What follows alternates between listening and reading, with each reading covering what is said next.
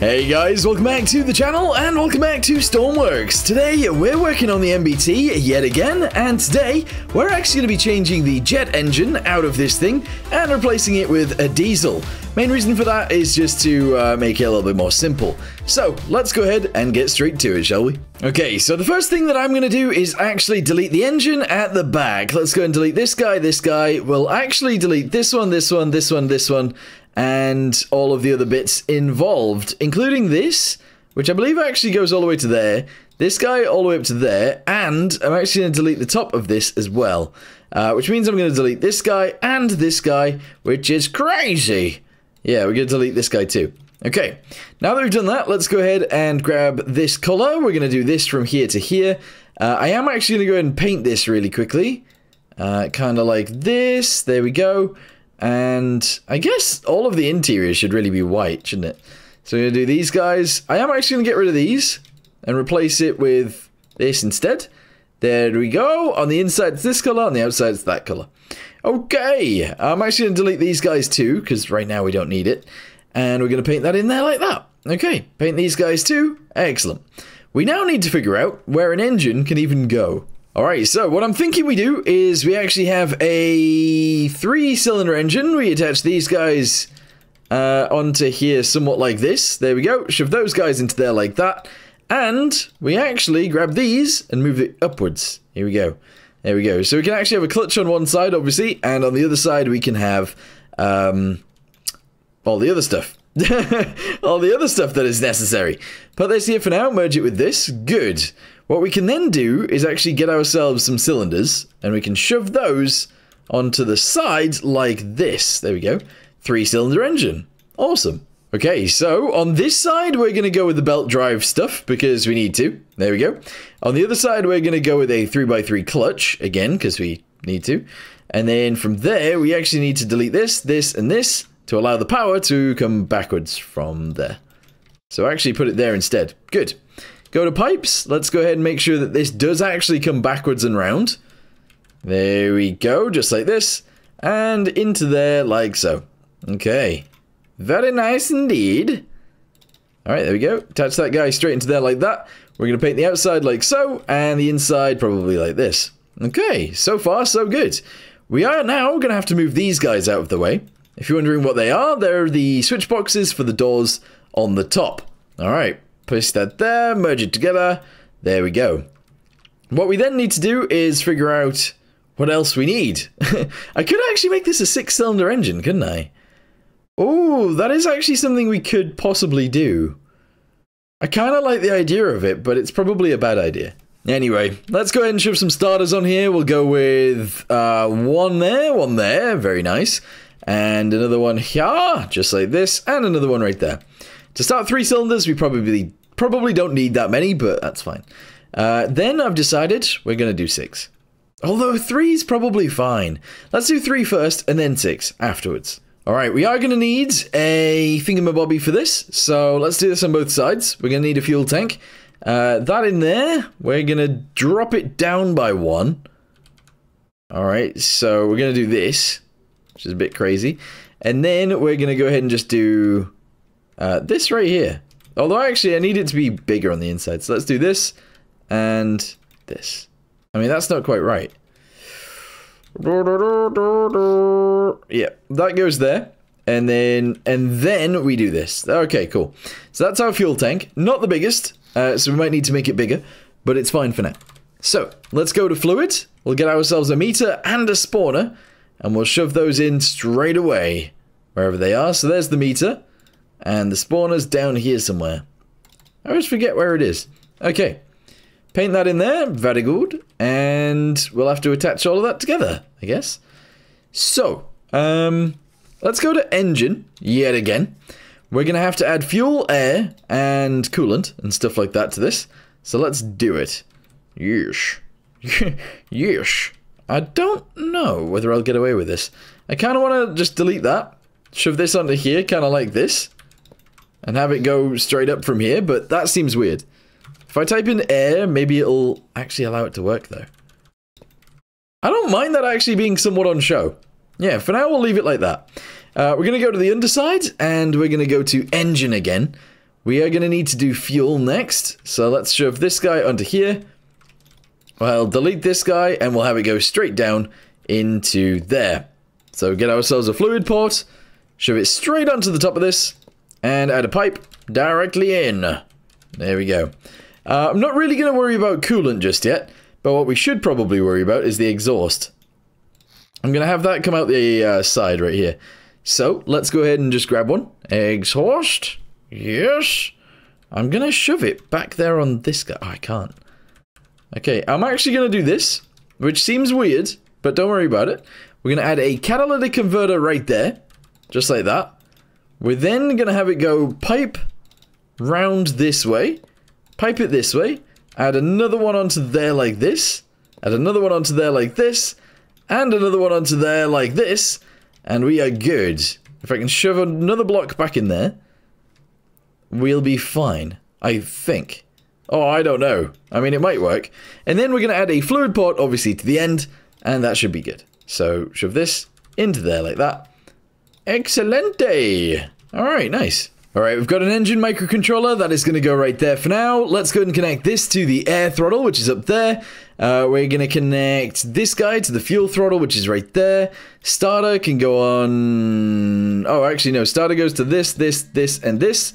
The key, which is this one, goes to the button, and that's all good. RPS obviously goes to this, and the throttle input can go to there. We're then going to delete this guy. Okie dokie. Right, that's fine. We're then going to need an output that actually goes into these, so let's do that next. Oh, and we're going to need clutches too, so those go on there. Alright, very good. We're then going to go straight to a pipe, which is going to go in here like this. Actually, no, it's not. It's not. We're going to attach these guys together, delete that in the center. Shove this guy going upwards. We can then go forwards, and that's fine. Realistically, obviously, the tank could be this much shorter, but we'll leave it. We'll leave it for now. In the future, we might actually try our best to go to some sort of size limitation. But for now, because we don't have that, we're just going to go ahead and make it as big as we want. Okay, all that's fine. So, let's go ahead and... sort this out. So the throttle is actually also going to control the clutch. Alright, interesting. Right motor is going to go to this guy. Left motor is going to go to this guy. And they go to here. Okay. So A and D. Sensitivity is going to go up to like 70%. WNS, I guess, is going to go up to like 70% as well. And there we go. Okay, does the engine work? Yeah, it seems to have started. There we go. Engine is running. Seems to be stalling itself out, though. What is going on? It's not actually running anything while it's stalling. This seems weird. Okay, I've already decided then. We're going to delete these guys real quick. Going to delete this real quick. And this one. We're going to send this one back over. Grab this. Send it across to here. Grab this. Send it across. And this one, send it across there. Bosh. We're then going to go to the other side, grab one of these, shove it onto there like this. Wait, actually, this. There we go. 1, 2, and 3. We're then going to have to do something weird. Something really weird. There? Yeah, okay. Delete that guy and this guy. We're going to have to seal this off on the underside. So that can go there. Oh, man. This is weird. This is going to be very strange. Delete that and send it this way. Delete that, send it this way. This one, send it that way. And then we're going to attach those guys together with engine stuff. Manifolds. So we shove that onto there and onto here. And then we send it across. Okay, straight piece. 1, 2, 3, 4, 5. And then on the underside of there, we actually seal all of this together like that. Okay, so now it's a 6-cylinder engine instead of a 3-cylinder engine. Okay, see what happens. Bosh. Okay, and bosh. And off we go. Okay. Okay. We might need a little bit of extra weight in here, but I think a diesel is definitely what we want. Okay, so what I'm going to do is go to the underside, and I'm going to add a bunch of weight blocks. We're actually just going to pretty much fill the underside with weight blocks. So delete it all going back to here, and fill it in with this. There we go. Gonna delete this guy going backwards to there. Again, fill it in with this. This guy, do that. This guy, do this. And there we go. Okay. On the inside, we're gonna go ahead and jug this, like so. Okay. So now it weighs a hell of a lot more than it did. Let's see what it drives like. Turn it on. Oh. Have I broke something? What would I have broken by doing that? Oh, there's no fuel. Yeah, okay. That's what I broke. So there's no fuel and there's no meter. So if we go to fluid ports again, oh, not fluid ports, just fluid. Shove that into there. Shove the spawner into here. Go to the underside, paint this again. Jug, and spawn it in again. We should be good to go. Please say we're good to go. So we do this and this. Oh, nice. Yeah. And now we drive. Okay, so now that we've got more weight, actually turning is fine. We still, oh yeah, we still tip over, but that's okay. It's a lot more stable than it was. Is the RPS limited? Yeah, to 20. Interesting. That's about enough though. Another thing that I'm going to do is actually go to both sides. I'm going to delete this guy, and I'm just going to go around adding weight blocks. So those guys are going to go in there. I'm going to add some across the back end right here. I would like to go behind this one. Is it there? I think it's there. Across, so 1, 2, 3, 4, 5, 6, 7, 8, and add them in here as well. And there we go. So that's a little bit of extra weight. I'm going to add some in the turret as well, which isn't great, because it raises our center of mass, but it's fine. Let's delete these guys right here. We'll just shove it in there. Okay, interesting. I've added even more weight in the sides between the tracks, so now when we turn on the engine again, there we go, we start driving. The engine doesn't stall out because it's actually powerful enough to run this, that's good. And we are fine, yes. Okay, nice. Let's see if we can still get up this hill with diesel power instead of electric. Yes, go this way. Nice. Okay. So far, so good. Kind of. Okay. And then we want to just, like, floor it up here, I think. I don't know. Is this gonna work? Hang on a second. Oh my. I'm bouncing off things because I went up the wrong way to begin with here, I think. Or maybe we just don't have enough power. That is also an option here.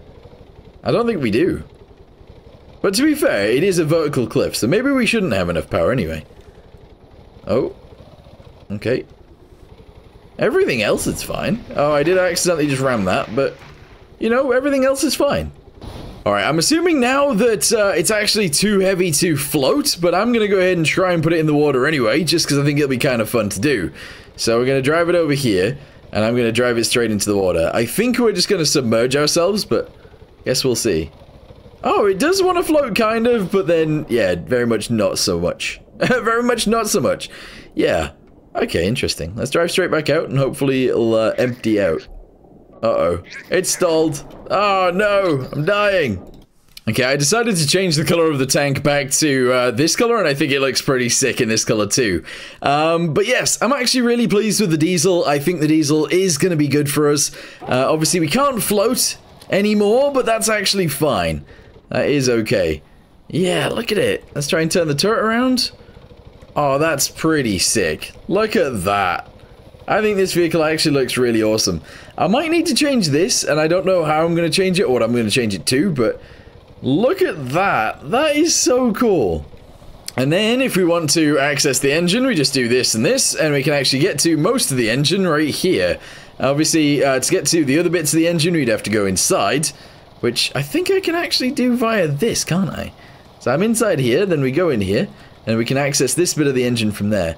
So I might put a bit of a door or hatch in here so we can actually still access that. That makes sense. Yeah. Alright, cool. Okay, so I believe that is actually where we're going to end this video for now. Thank you guys very much for watching. Hope you guys enjoyed it. I know that, like, we didn't do a terribly crazy amount of stuff today, but in the next one, I think we'll probably work on adding some ammunition into the the turret. And doing something with that. But for now, thank you guys very much for watching. Hope you guys enjoyed, and I'll see you next time. Goodbye.